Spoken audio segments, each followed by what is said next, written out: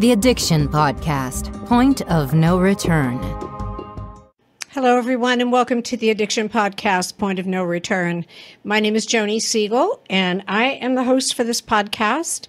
My husband, Steve Siegel, is the producer of the podcast.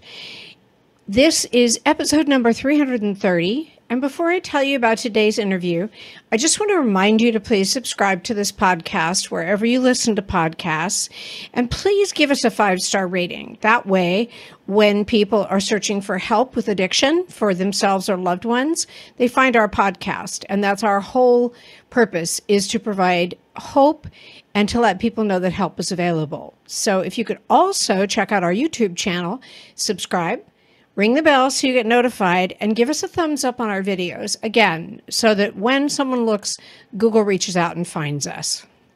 Thank you in advance for doing that.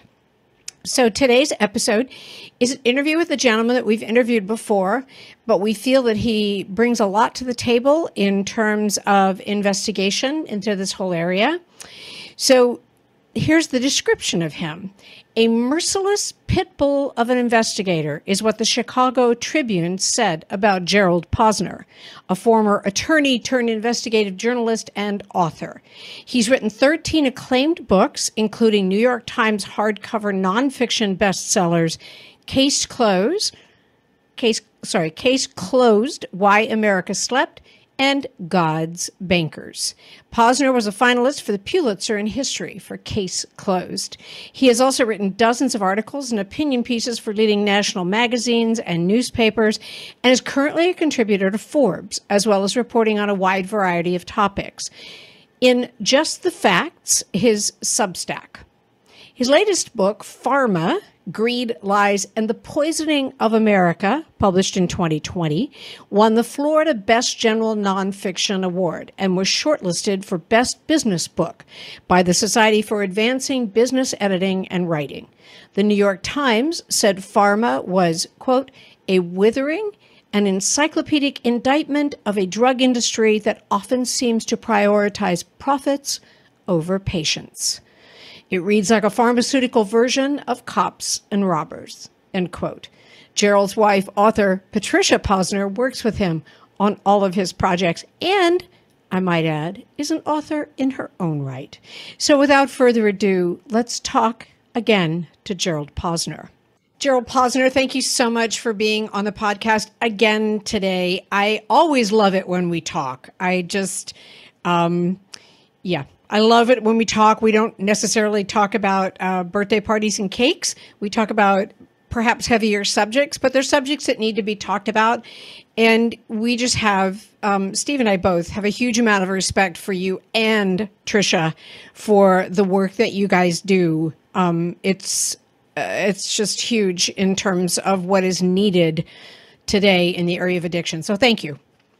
Yeah, no, thank you. And thank you very much for having me back, Joni. What you do on the Addiction Podcast, both in individual stories of people who have gotten past their addictions and have changed their lives around, and in terms of policy, from DEA agents to people at the border to journalists like myself, you're covering this from every possible angle. And so it's always great to be back with you to talk about it. Thank you so much. Gerald, for the people who are not familiar with you, and I did give the bio that was sent to me, but tell a little bit about your background, where you grew up and how you got involved in investigative reporting, and specifically PHARMA, how you got involved in that. So PHARMA was my last book of 13 books. It came out right at the beginning of the pandemic in March of 2020. It's an 800-page history of the American drug industry. And it covers a lot. The spine, what I call the narrative spine that stays through the story, in essence, is the Sackler family, before they had OxyContin, and after they had OxyContin, and the opioid epidemic. And that is probably the heart of the book in many ways, as it tells that story through there. I've done books on a lot of different subjects together with my wife, Trisha, everything from Nazi war criminals to Chinese gangs in the heroin business to political assassinations. In another life, I was a lawyer and had done a pro bono lawsuit for some twins who had been experimented on at Auschwitz, a Nazi concentration camp. I remember that. Yes. Thank you. Sorry for interrupting. Yeah. No. And that's what got me. The lawsuit failed. We were thrown out of federal court. We couldn't get them any extra compensation, and ended up turning that into the first book, a biography of the Angel of Death, in 1986. And some of the proceeds then went back to the twins. And that was when I pretty much decided to leave the law and keep writing. Tricia was on the adventure with me. And actually it was in 1990, the end of 1989, so 3 years after that book came out, that I first wrote about fentanyl. Hard to imagine. I mean, I can't believe we're talking 32 years ago now. And it was an article, it was in research that I did. I found out from the DEA agents that I dealt with in doing a book in 1988 called Warlords of Crime about the heroin business. I had come back from South America and said to Tricia, by the way, I met these Corsicans who had fled France because they were involved in the heroin trade. They're fugitives in Paraguay. And they said the heroin business used to be a great business, quote unquote, but it's lost its honor because it's been taken over by the Chinese. I said to Tricia, evidently Chinese gangs have taken over the heroin business. You want to look into that? I knew I married the right woman. She said, sure. We went to Southeast Asia and the Golden Triangle for 6 months and put that story together. We met a lot of DEA agents and Hong Kong police and narcos in Thailand. Some of those DEA agents said, by the way, we have a new problem coming up. It's synthetic drugs. We're not going to have to worry one day about which ship in a port is hiding the heroin that's been processed in a lab from poppies in Southeast Asia, or how much cannabis is grown and then being sent in bales and being disguised. And the same thing with cocaine, because we're getting to the point where they're able to make it in a laboratory anywhere. They don't have to worry about good weather for crops and importation. And fentanyl was put on my radar. I went out at the time. I had a story that said from DEA agents why they thought this was the next great threat. New York Times, Rolling Stone, Mother Jones, Vanity Fair, New Yorker, everybody said, nope, that's just a scare story about something. And it ended up, I went to Playboy, which then used to publish real long stories, believe it or not, back in the day. They said no. It ended up in Penthouse, Playboy's competitor. So that's where the story in 1990 was published about fentanyl, because no one in the mainstream press thought it was any interest. I have it reprinted on my Substack so that anybody can go there and look at the original in full from that period. And if you look at it now, it's prescient, not because I knew we'd be here today. I had no idea. Yeah. But the warnings they were giving, and then there's a gap of 15 years really in which you don't see much about fentanyl at all. Right. It wasn't as all of a sudden a few years later people started to write about it. So here's this matter that's now come back. If you had said to me in 1990, by the way, do you think one day 100,000 Americans a year are going to be dying of opioids, and 70% of those will be from fentanyl, and we'll have more fentanyl being caught to kill Americans 5 times over just in what's being seized? I'd say, no, it couldn't be. That's like a dystopian nightmare. But it is where we are, unfortunately. Yeah. How can people find that article? Because all of a sudden I'm going, I want to read the article. So if they go to Substack, I have a Substack called Just the Facts by Gerald Posner. And if you just click on my Substack, there's a list of the 20 or 25 different articles I've done. And there's the one on fentanyl, probably somewhere, on that board right there. And I'll also send a link out. Anybody that writes to you, we can get it afterwards as well. It's a piece today that you would think, if you read it, and that you were listening to DEA. I have DEA officers on the record and officials in Washington at the time raising sort of a warning flag about it. And the way that the mainstream periodicals that said no to it, they thought it was just an effort by the DEA to get more money, to get a bigger budget. They said, oh, this is an effort by the DEA to say, we have a new scientific drug out here that's going to cause problems for us. And what are we going to do about it? And they were also talking, by the way, in this article about methamphetamine, about the ability to do synthetic versions that would replace cocaine, easier things in stimulants and everything else. So the concern was the synthetic market, but the heart of it was fentanyl. And it shows you how long fentanyl has been around in that sense. And then in recently I've followed up. So, fentanyl has always been a thread there. I've done pharma, which is on the prescription end of the market. Sometimes the hardest thing about getting someone into recovery is getting them to agree to treatment. Bobby Newman, a certified drug counselor with 30 years experience and an over 85% success rate as an interventionist, has created a series of 12 videos that you can use right now to learn every step to get your loved one to agree to treatment. Call 866-989-4499 today and say the word podcast to get a 10% discount. Or go to newmaninterventions.com and type in the word podcast for a 10% discount. This service comes with a free 1-hour consultation with Bobby. A couple of months ago, also on Substack, I returned to do a story about gridlock in the fentanyl war. And what I meant by that, people can find it also there on Substack. It's talking about the fact, Joni, think about this. We're here, you know it so well, you cover this all the time. Fentanyl is leaving a trail of death and destruction in America, as OxyContin did, but even worse in the sense that we can't go after doctors who overprescribe. We're looking for dealers. Yeah, you get it. It's completely unchecked. Now, I would think that we could get bipartisan agreement in Washington on moving forward on it. So something simple. Let's not take everything. The simple thing for me is SAFE, this sort of safety act that's been presented in Congress. So here's the idea. This is why I wrote about it, because it just had me infuriated. There are fentanyl analogs. An analog is you have fentanyl that's gone through the process of the DEA. They've tested it. They've had chemists come in. They break down the chemical structure. They put it on the controlled substance list. They are enforcing the law. They arrest somebody. They can prosecute them.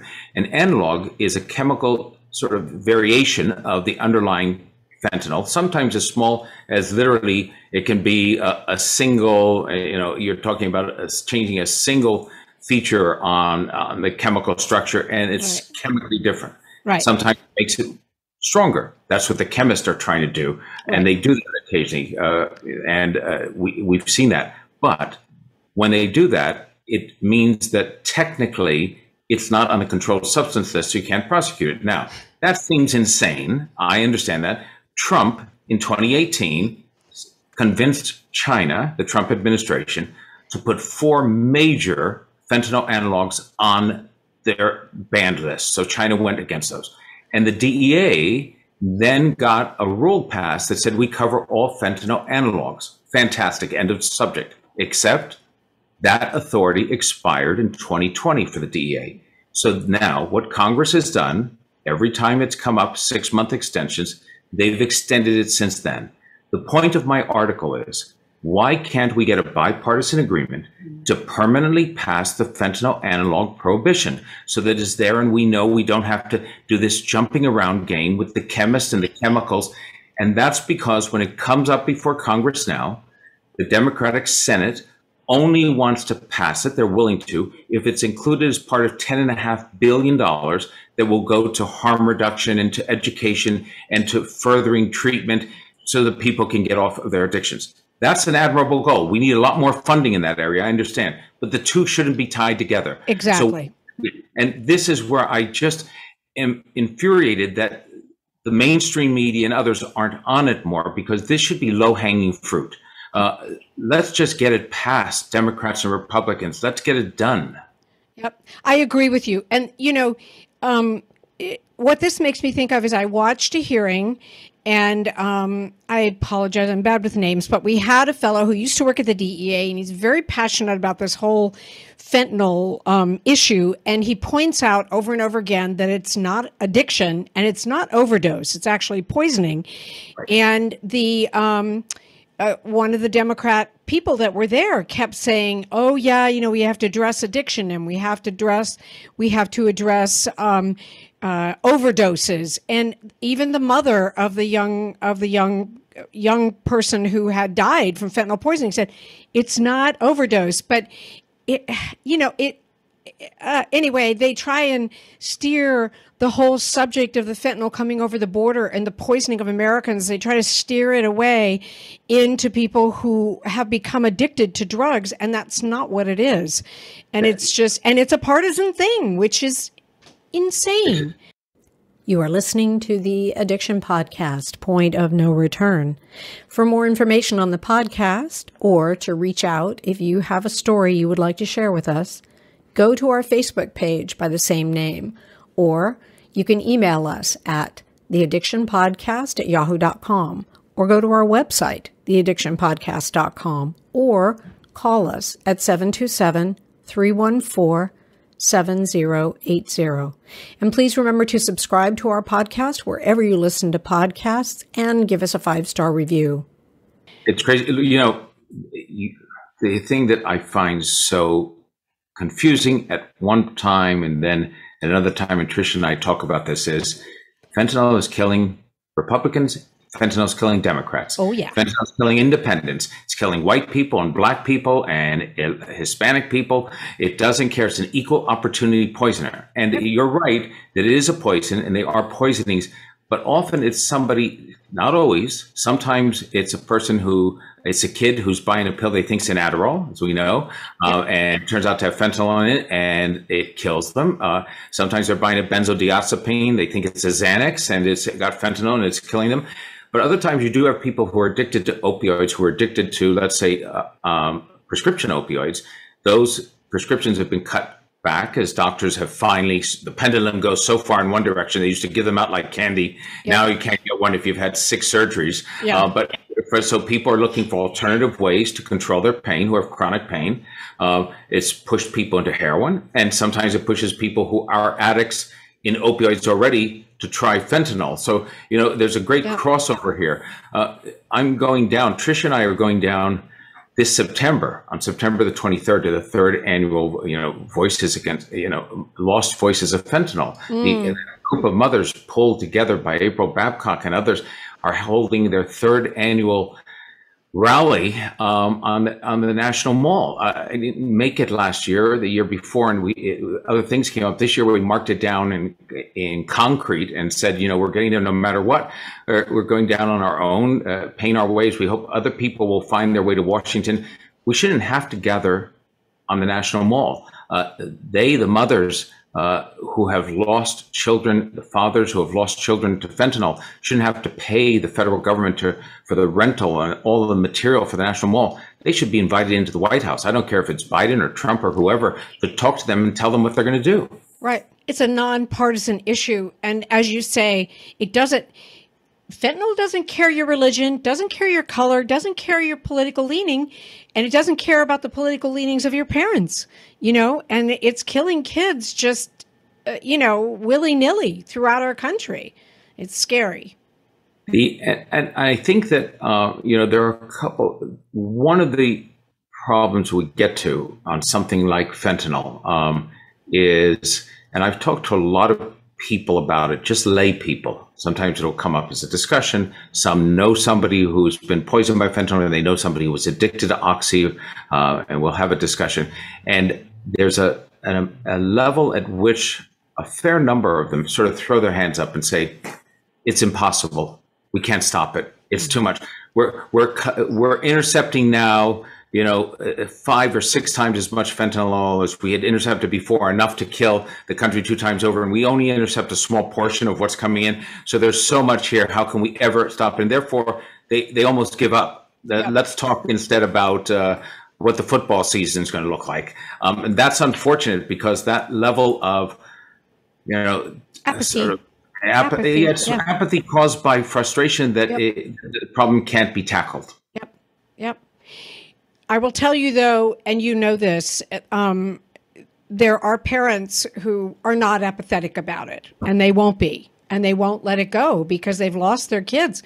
And when you start messing with parents who have lost kids, you think a big black bear is scary? Yeah, you ain't seen nothing yet. And these parents are being heard, and they're getting out there. And I appreciate you and Tricia backing these people up and supporting these people, because where they have the passion because they've lost a loved one, you guys have the passion, but you have the facts, you have the data, and it's really hard for people to argue with that.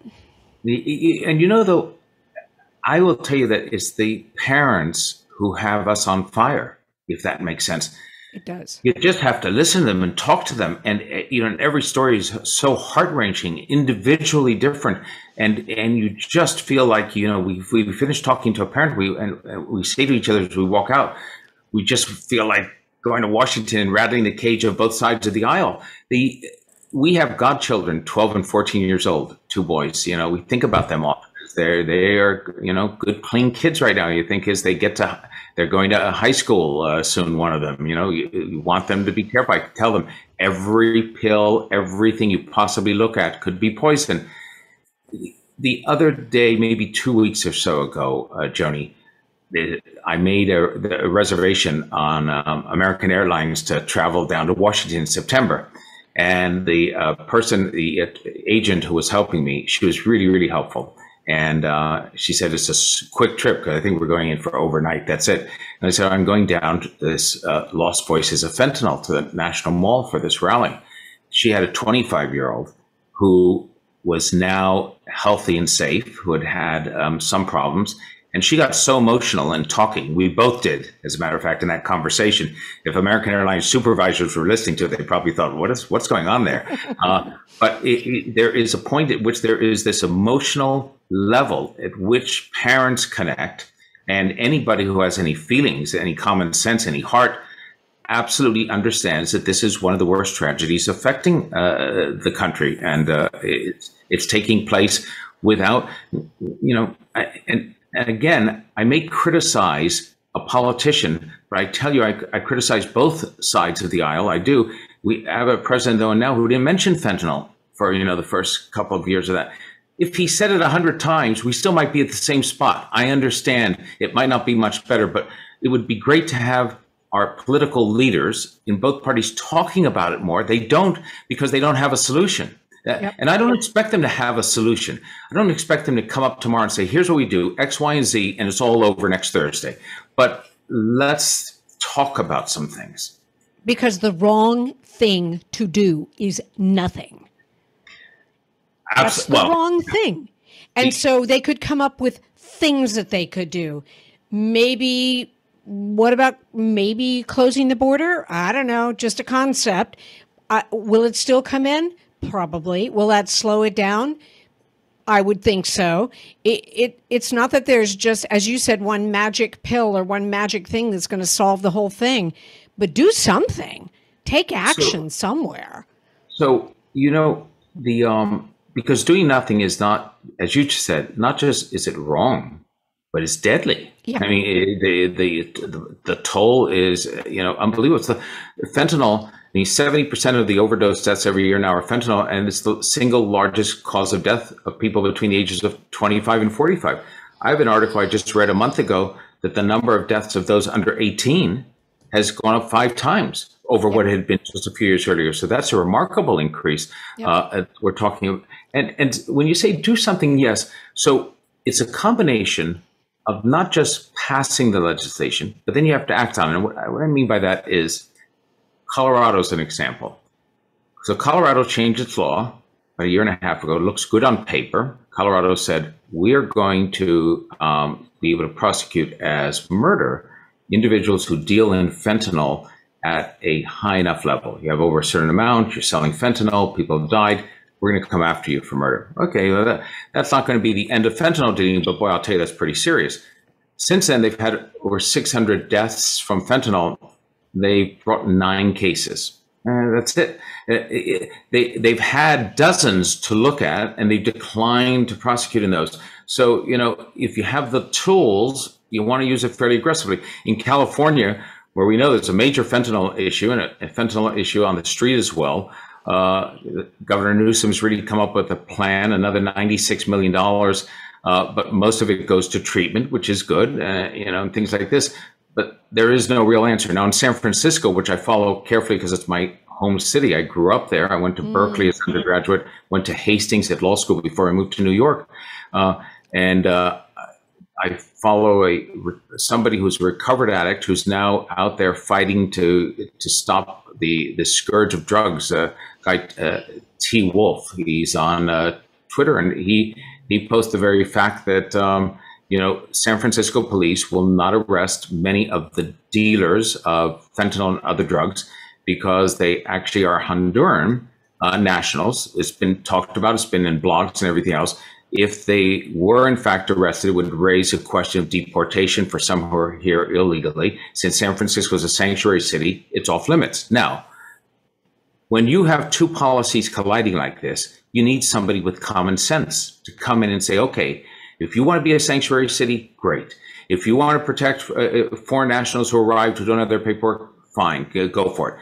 But if you're also protecting them when they're doing illegal things like dealing drugs, somebody's lost their mind. Yes. So there has to be a rule here. And we have some of the laws are on the books, and either we ignore them or they're turned upside down in this crazy world. Yep. Wow.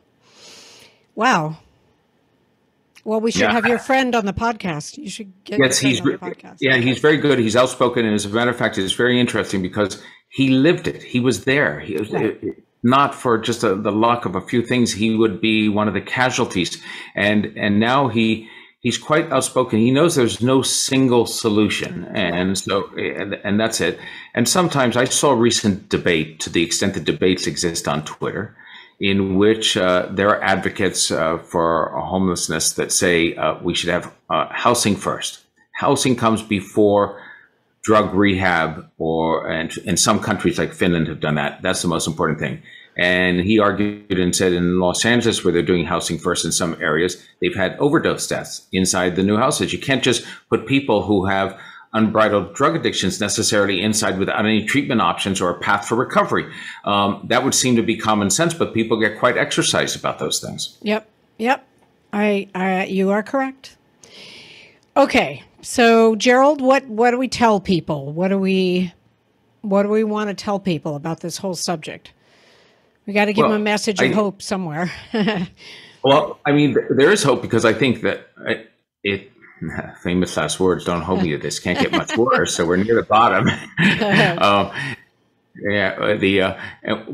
So I think that there are a number of things. I mean, first of all, to the parents out there, you just do your absolute best at reminding your children that every possible, drug they take that's not from a doctor and over the counter at a Walgreens or a Duane Reade or a CVS is potentially poison. And not to think of it as fentanyl, but as poison. Somebody put rat poison in it. It's going to kill you. That's the equivalent of what fentanyl is. And you may not know.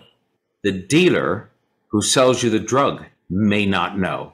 So the college kid who's providing the Adderall to you, and you think, oh, that's great because I know that kid, and he's been around for a while, may not know that the supplier has put fentanyl into the lot. So, there's no way to go back and double test. And if you see kids who die accidentally of accidental overdoses, there are too many of them. You don't want to be one of those. So for parents, you just have to sort of drive that home to the extent that that's possible. And that, I think, is absolutely critical. Then I think what we need from the government leaders is more action.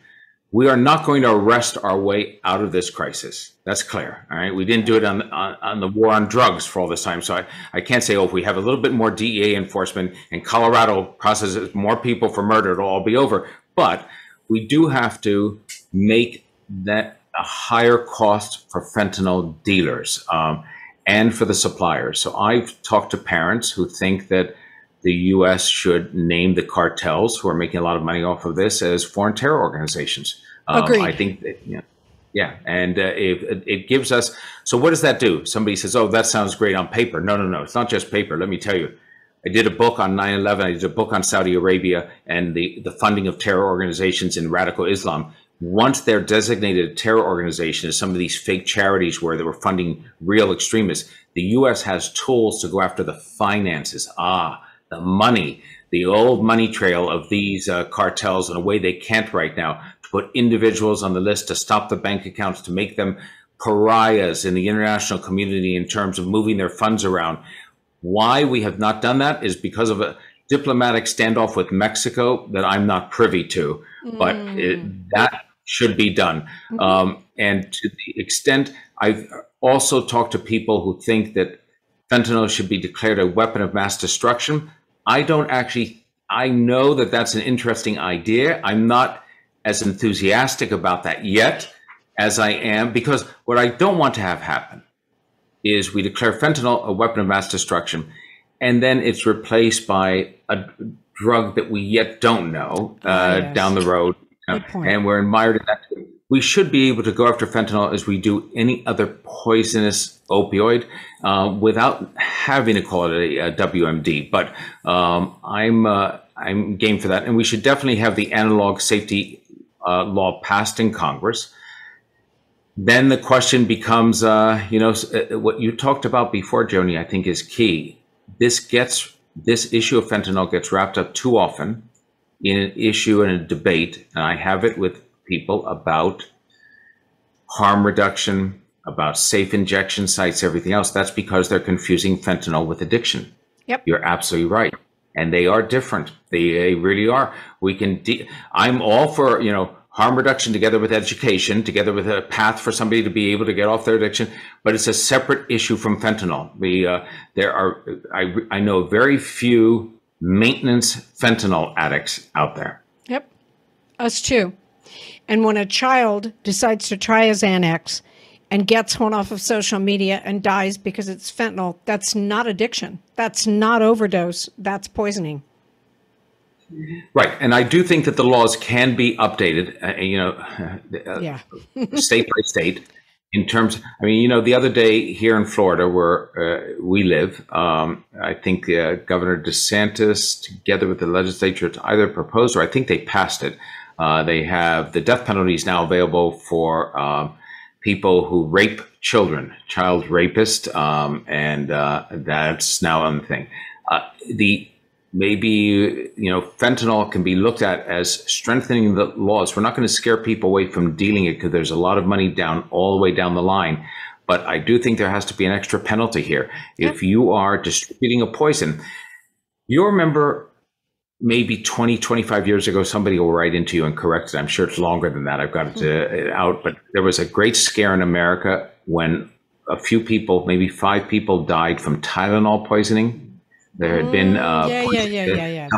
tampered with 30 years ago with sort of Tylenol capsules and put cyanide inside, and then some people died. That's the poisoning. Same thing. Same thing. I will tell you, we were up in arms about it, right? Because people think, Tylenol, that's something any of us could buy at the local store. Fentanyl is something being used by addicts, and not true. I keep telling them, and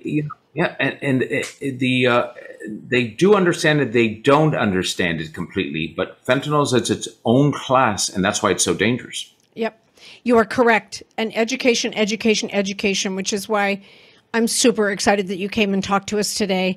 And definitely send me the link to Substack, and I'll put it in the show notes. And I'll also put a graphic up for people who watch this on YouTube, and any other places you think they should go. I think I'll also put up the Lost Voices of Fentanyl with a date of their rally, because I'm sure that there are a lot more parents out there who are experiencing this.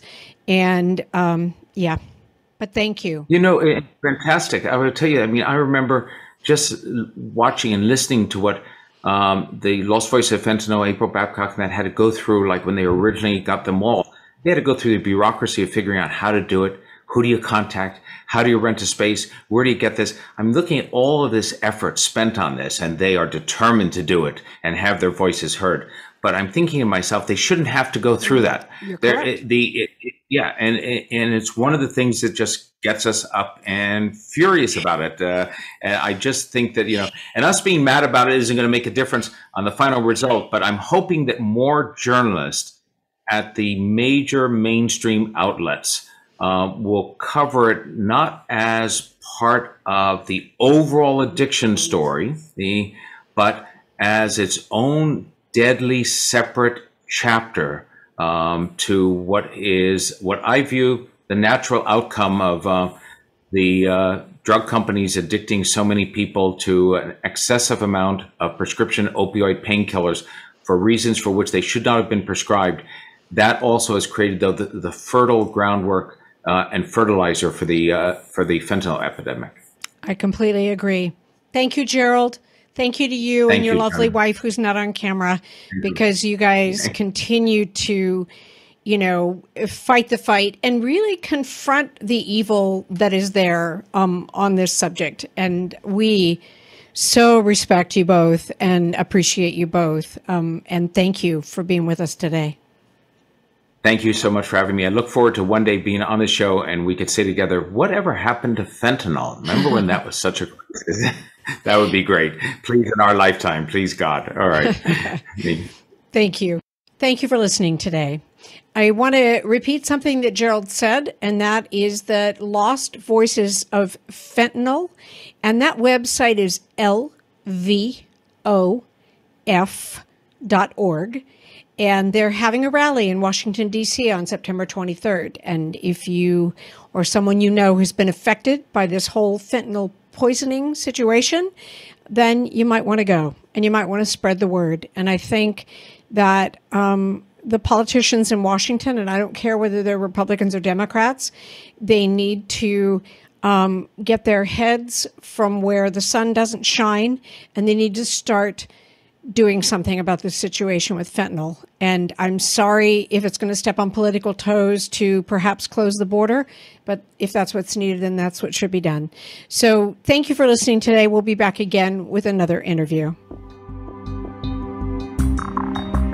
You have been listening to the Addiction Podcast, Point of No Return. For more information, reach out to us on Facebook or go to www.theaddictionpodcast.com. Our email is theaddictionpodcast@yahoo.com.